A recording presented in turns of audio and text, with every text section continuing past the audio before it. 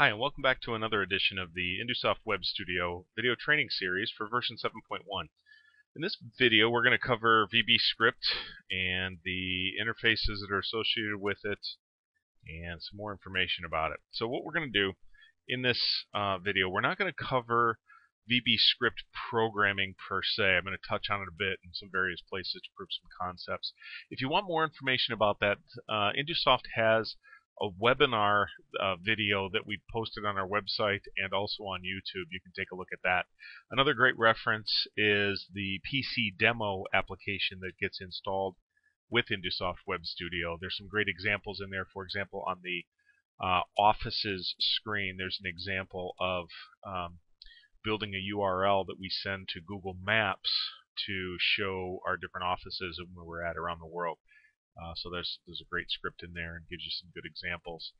Also, there is on the product DVD, there's a VBScript reference manual, and this reference manual you can see is a PDF that's over 200 pages long, and in this it contains great examples how VBScript compares to other scripting languages, VBA for example, as well as it gets into variables and data types, logic, and then continues on and goes through great examples in a lot of detail. So that's something you can use.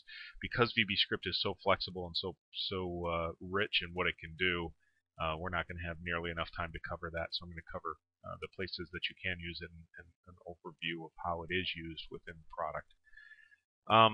We're also going to talk about subroutines and functions and how that fits into the product versus where VBScript is actually executed. We'll talk about variables and scope of those variables and additional resources that you can use to get some additional help. So let's switch over into Indusoft Web Studio. Now what I've done is I've opened up the scripting screen that we created in a previous video for the built-in scripting language, and just put a little divider line down the middle here and then put a rectangle with some text on it. And this text is just as a reminder to go through these different interfaces with you, as a reminder for me. So let's get started here. So to get kind of a quick overview, let's go into the Help System here, and under the Contents tab you'll find down here an appendix for VBScript. And here's an overview of VBScript. It's a simple programming standard that lets you implement logic and algorithms within your project. And this really gives a lot of horsepower to Indusoft Web Studio. Horsepower, flexibility, and capabilities.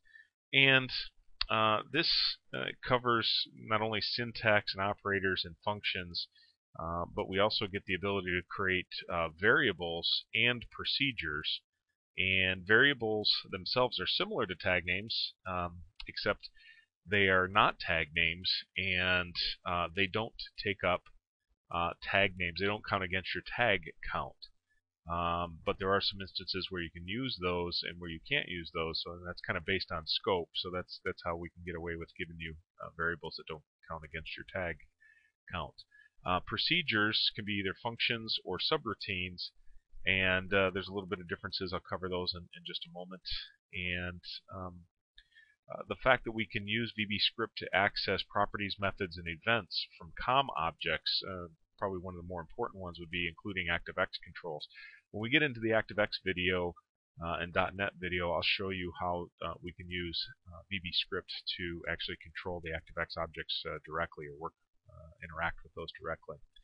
Now, something that needs to be pointed out, when Indusoft chose VBScript as the scripting language of choice, we did it for several reasons, being open and popular and available, but we also chose it because it can run on Windows CE, on embedded devices as Windows CE, or also in Internet Explorer as our thin client does, that way we can be very scalable and cross-platform, at least across different Windows platforms from low-end to mid-range to high-end. So VBScript will run not only in desktop operating systems such as XP, Vista, and 7, and it will also run on server editions as well as down in Windows CE and embedded operating systems as well. Also note that when you're running on Windows CE or some embedded devices, the manufacturers have to build those operating systems for the particular product. And depending on the build, depending on the manufacturer, there is a chance that they did not enable support for VBScript. If you have a question or concern about that, feel free to contact our support. Indusoft also has a program where we will happily certify hardware, take the hardware in and run some tests on it and validate the hardware to make sure that it has everything that it needs and give you a report back. And we'll do that free of charge, not only for partners but for end users, anybody willing to make sure that they have a certain comfort level with the particular hardware that they want to choose. This link here in the help system links to Microsoft Developer Network, and just a note that it's beyond our control and this link might change. But if you click on this link, it's going to open up a browser window, and that will give you Microsoft's user guide and language reference, and how that you can take a look at variables and data types and conditional statements and actually get great programming examples. So that's something that you have available to you. Let me move this off screen here. Let's see. So what we want to talk about is the different interfaces that can be used within Indusoft Web Studio. And there are several, and these are basically what I have in that rectangle on that screen. There's global procedures, graphics script, screen script, command animation, ActiveX, and .NET as well, startup script, and script groups. Now the basic idea in here, for example, let's take command animation that might be used on a button. This can be used scope-wise, and what scope means is where the procedures or the variables kind of live, so to speak. And as an example, this interface, the object where the script is configured is where the procedures and the variables happen to live. It gets executed on the server, and it can be executed on thin clients as well. And we'll talk a little bit more about that when we get to a different page here.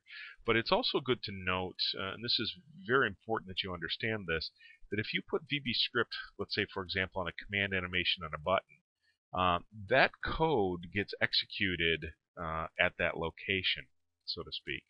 The VBScript itself gets executed there. Also within that, you can also declare variables in that interface. If we go to, let's say, the screen script, the code gets executed there. You can declare procedures and you can declare variables. Now this is a little different. Here we have this addition of declaring procedures that you could call from within that screen. And if we were to step out to, let's go all the way up to the top here for global procedures, you can see that there's no execution of VBScript itself. So really what we're doing there is declaring procedures, which would be subroutines or function calls that you could use throughout your application, but you're not really executing code there. You would execute code, let's say, in a button or in an ActiveX object that could call the procedure, the global procedure remotely, and then return a value if it's a function call. So you have to be aware of where these things can execute, to declare variables, or declare procedures. Now if we take a look at this chart here, when I started this video series, I believe I showed this chart. If I didn't show this chart explicitly, it's been updated since we're getting closer and closer to releasing version 7.1. By the time most of you view this, version 7.1 will actually be out. For example, this talks about the order in which they're executed, and also talks a bit about scope, or shows a bit about scope. So for example, if you have a screen script on, let's say, screen A, so let's go back up here to screen script. Here we can define variables, procedures, or even execute. But what this is showing is that the variables that we've created, the scope of the variables or the procedures, live only in this screen. Now I shouldn't say live, that they have their own space. So if we define a variable or a procedure, let's say in here, in the screen script we've defined a variable called temperature. We can use that in the command animation and ActiveX and .NET objects. But if we use a variable in VBScript that's on screen B, let's say, that actually is a different variable and it will not contain the same value. It could contain the same value, but it's not the same variable. So we can have a temperature in screen A and we can have a temperature in screen B, and they are not the same memory space, so to speak. They are different, unique. They have different scopes. And a similar idea over here in the background tasks, the different scripts, they would have their own unique variables within the space as well. So that's a very important concept to understand. Let's scroll down here, and let's see, is there something here that I need to bring up? Yeah, let's talk a little bit about variables now. We've talked a quick bit about the interfaces, and I'll go through each of these different interfaces and talk specifically about them in a moment. But let's talk about variables versus tags. Tag names are global throughout IndieSoft Web Studio, so you can get at tags no matter where you're at. As I mentioned, the variables live within their own scope space, and that's defined throughout this piece of help. You can use IndieSoft tag names and or built-in scripting language within a VBScript, anywhere within any of these interfaces, just by preceding it with a $sign. So for example, if you have a tag name called tag1, if you put a $sign in front of it, then you can use it in a VBScript interface. The converse is not true. You cannot use a VBScript variable out in a built-in scripting interface. It only goes the other way. So because we charge basically on tags, we want you to use more tags, but we give you the ability to use VBScript variables wherever you need to. The VBScript variables do not count against your tag count.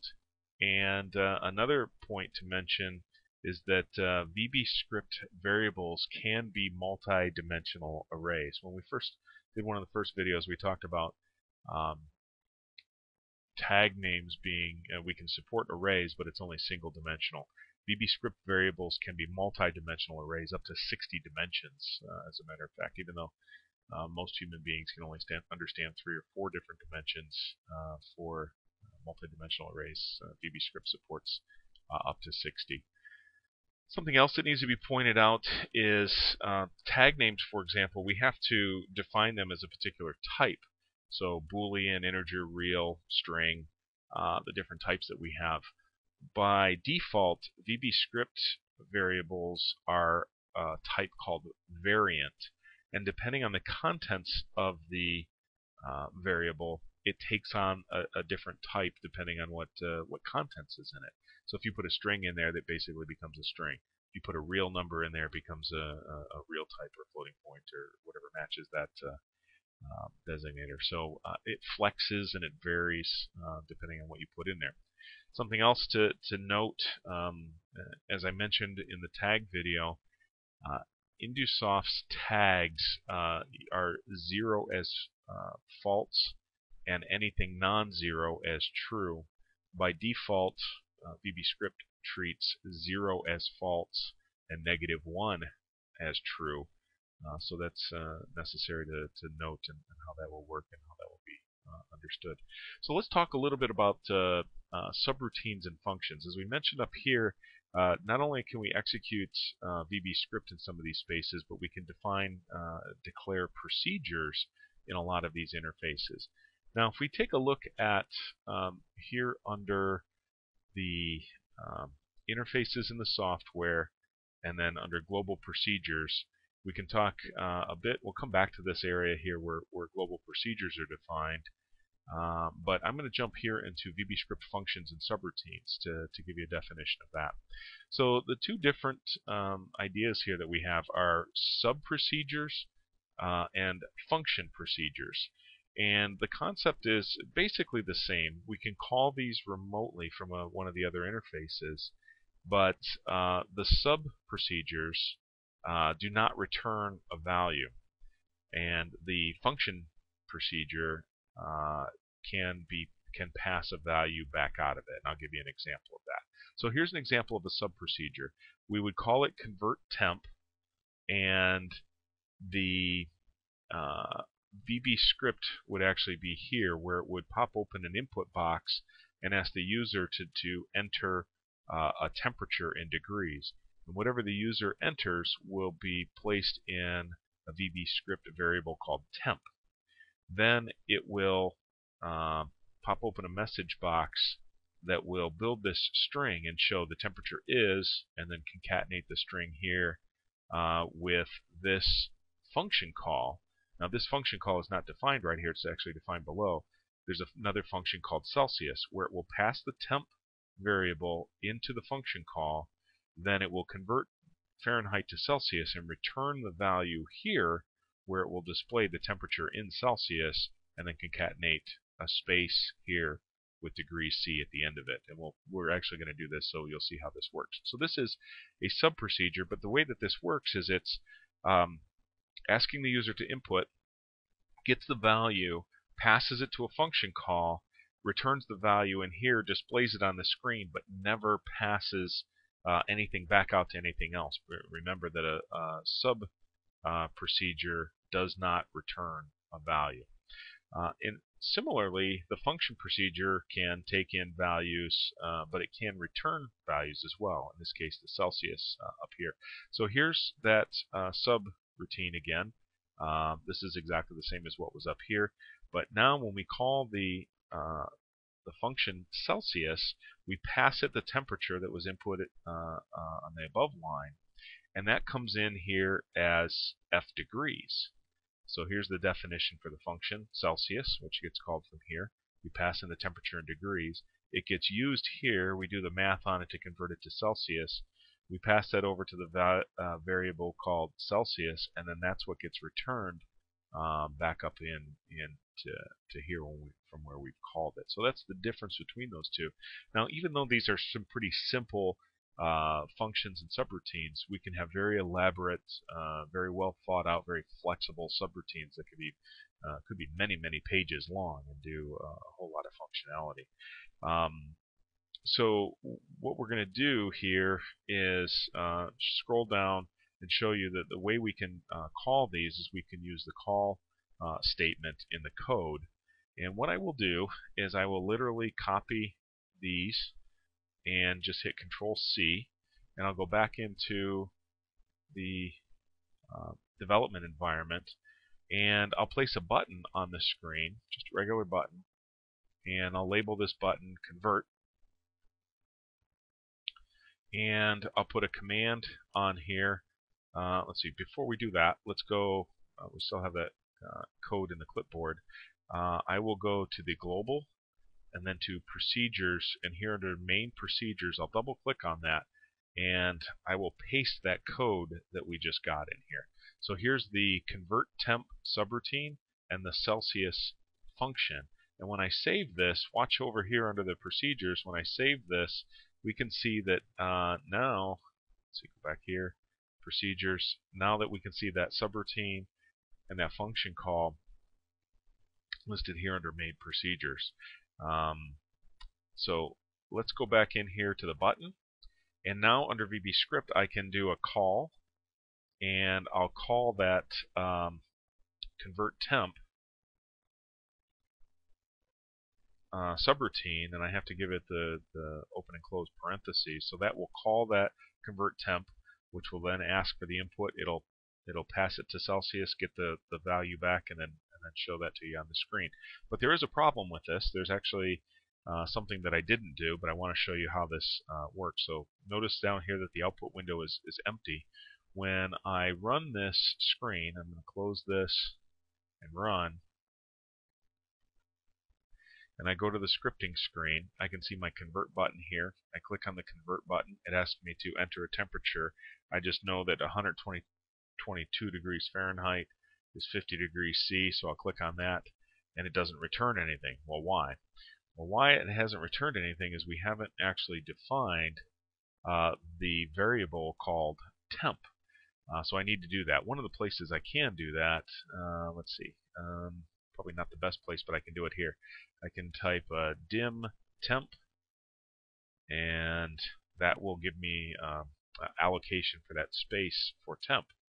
And now when we save this and run it, oh, notice down here that it told me that that script in line 8, the temp variable is undefined, and it gives me an error code, and it tells me all about that. So that's what prompted me to do that.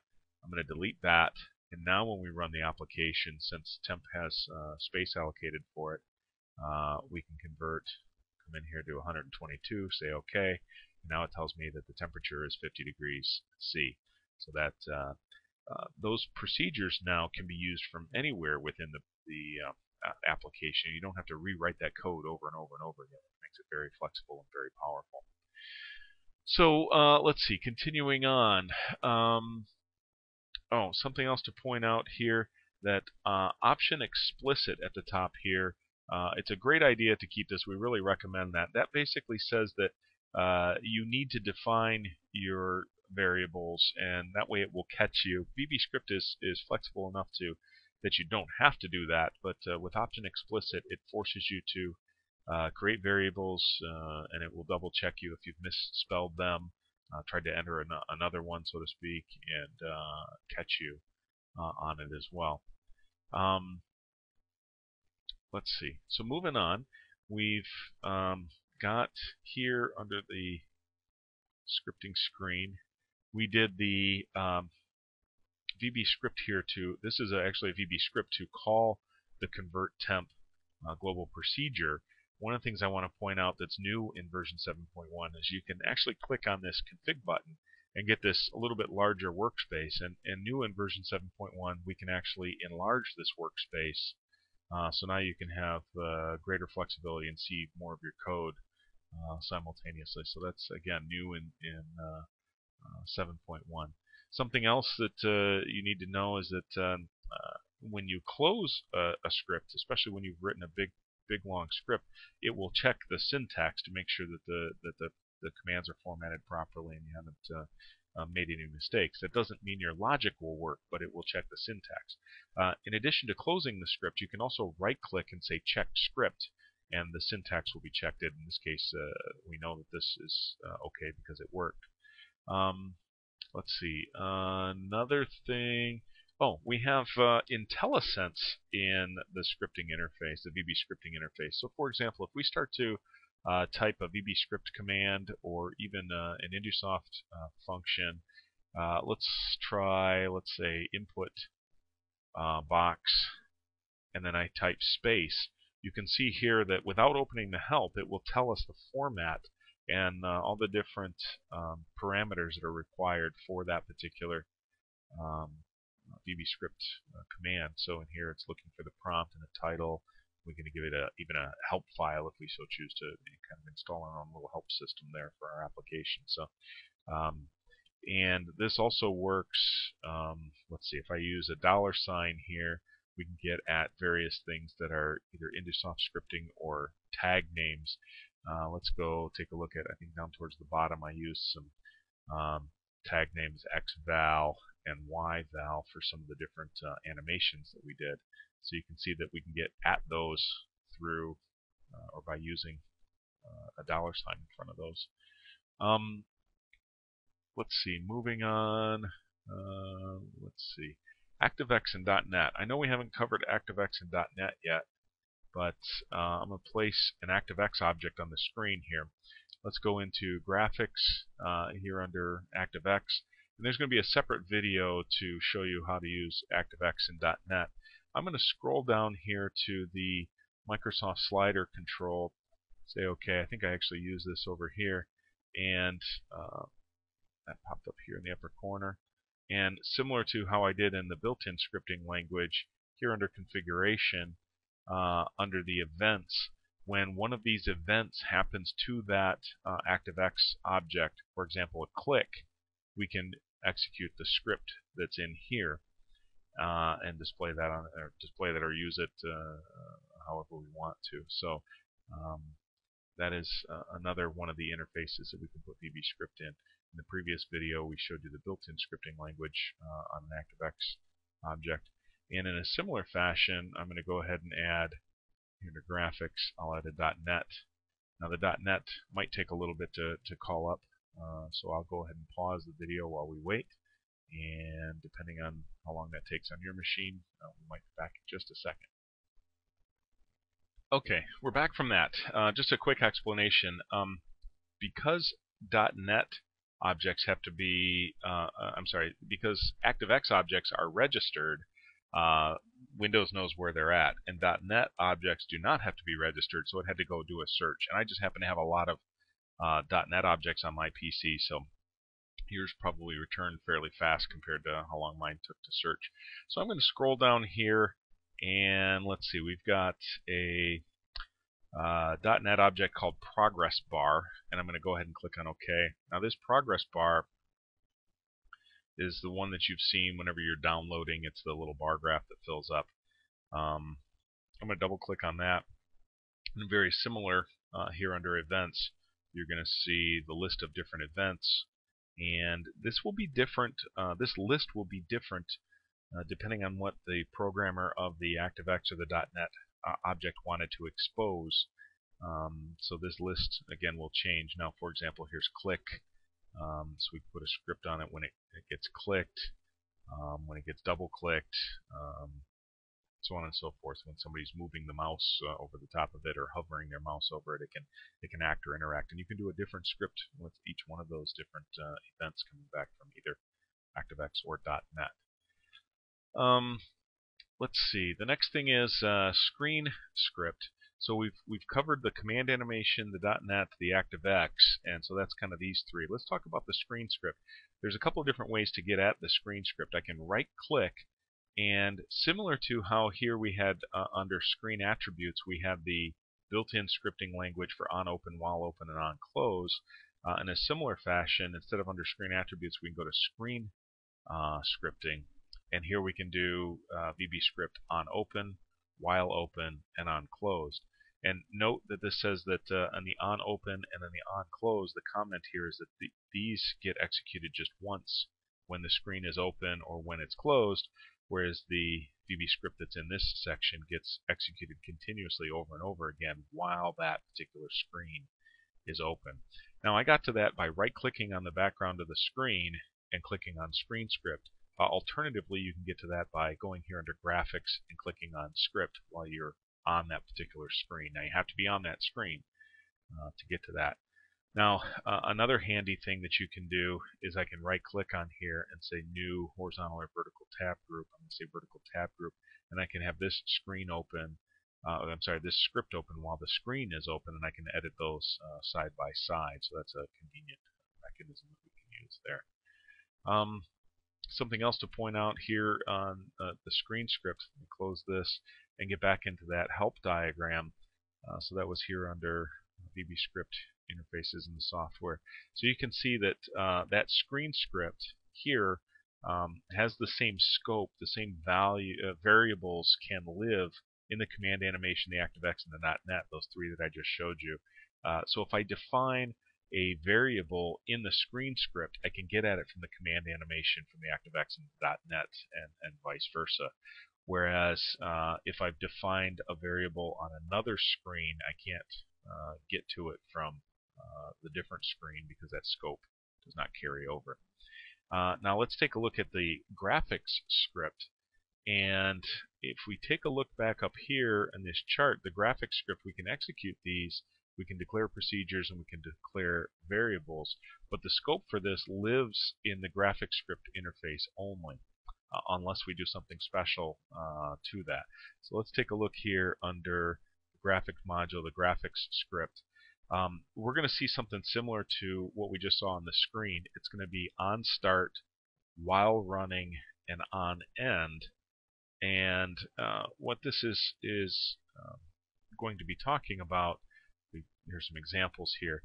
When the subroutines are defined and executed, the server where InduSoft Web Studio or CEView is running, the graphic module is the viewer task itself, the viewer task of Intusoft Web Studio. When it's on a thin client or secure viewer, the graphic module is actually the IS symbol control on the thin client itself. Now, what does that mean, or why is that important? This graphics script executes when the viewer launches or IS symbol launches. It's not a particular screen, and a lot of people would more than likely try to think of using the graphics script as a way to initialize values or variables that might be used on a screen, and that's not necessarily the best place for that because of the way that the scope is defined. Let's go back to here. Is that the variables don't actually live up there unless you do something special, which is shown down here.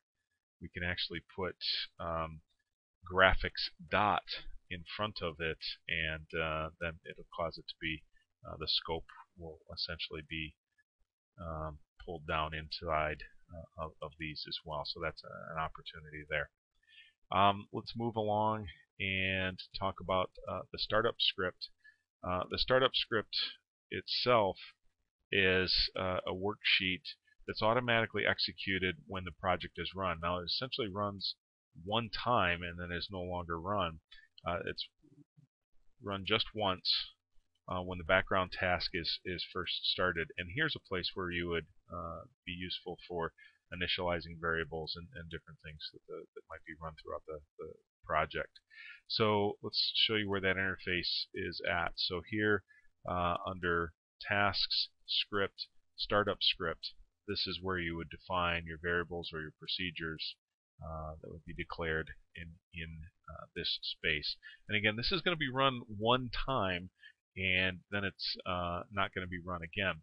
Now, there's nothing specifically like this where it's run one time for the built-in scripting language. What you would have to do there would be to run math worksheet and use this execution field to put a tag name in here, run your math worksheet, and then somewhere in here disable the tag that was tied to the execution. That would force that to run once and then never run again. Or you could actually control when you want it to run and run again. But you can, by configuration, make this act like the startup script, where it runs once at the beginning and then shuts itself down and never runs again. Moving along, task scripts. So here under tasks, here where we have the startup script, we can alternatively insert a script. Now, these scripts then get numbered, and we can put an execution in here that triggers when this script will be run, and it will execute. It will run to its completion and then check the execution field again. So note that in this execution field you do not put VBScript. You actually use Intusoft tag names and expressions from the built-in scripting language, not from VBScript. This kind of header space, you put the built-in scripting in this workspace down here. Worksheet area is where you put VBScript, so keep that in mind. Let's see. And let's see. Oh, just as a note, we can have multiple or many of these. I don't know the exact number off the top of my head, but it's probably well into the hundreds, if not thousands. There's a document that describes how many that we can have. I just don't know off the top of my head, but you can have multiple of these and then trigger these or execute these as needed. So let's see. Let's go back here. We've covered the global procedures. I did the subroutine and the function call. We talked about task scripts here under by right-clicking and inserting. And we covered the startup script, the graphics script, the screen script, and then the screen interfaces and the .NET ActiveX and command. Something else to point out. Let's see. Already here in the help, I went through and I talked about here under the global procedures, VBScript functions. There's oh, that's not where I wanted to be. here under Global, there is, sorry, where's it at? Here it is. Okay. Back here under the overview, there's the Microsoft Developer Network. That gives you a good overview of the language. I mentioned the PC demo application and the VBScript reference manual that we have. In addition to that, and Indusoft does not sanction this website per se, but it is a good tool that's out there. If you take a look, it's w3schools.com. And they have a lot of different tutorials and a lot of different pages with information on here. One of the things that you can take a look at is Learn VBScript. And you can go through here and get kind of a tutorial. You can try different things yourself, give you some good examples. And then if you get things working here, quite often you can take that script and literally copy it and paste it into Indusoft Web Studio, and it will work just fine. Bear in mind that VBScript was created as a web automation tool, so there are some things that come along with VBScript that are web-based that might not work within Indusoft Web Studio per se. So sometimes the copy and paste stuff won't work. But if you find a conversion, let's say a Celsius to Fahrenheit conversion, or vice versa, or some other conversion, maybe flow rates or different things you might use in an automation or building automation or industrial automation type application, or however you're using Indusoft Web Studio, very often you'll be able to copy and paste that directly into Indusoft Web Studio. Something else to point out down here in the help. Let's see. Oh, here it talks about the IntelliSense. Talks about some of the different things here. We also talk about logical expressions using conditional statements. So we can do if statements in here, how to loop and control looping, and how many times we'll go through, and then tying this into ActiveX and .NET. And let's also go back here under the language reference, the different operators that we can use, constants. So for example, here is we can define black, VB black is the color black, and VB blue is the color blue, so on and so forth. Days, dates, and when we have buttons and icons on certain boxes that pop up, we can prompt that it's a yes, no, or we can use a number to associate that. And I'll show you kind of where these get used. If we were to take and look at the exit button that we put on the header in our application, let's go back to graphics, symbols. I'll go into the buttons and grab the exit button here, place this on this screen. I know I already have one in there. I'm just going to overwrite that. And if I go into this exit button, and instead of doing that, I will right-click on it and edit this. I can scroll down here to where the command is, and we can see that this is actually a VBScript that pops open a message box.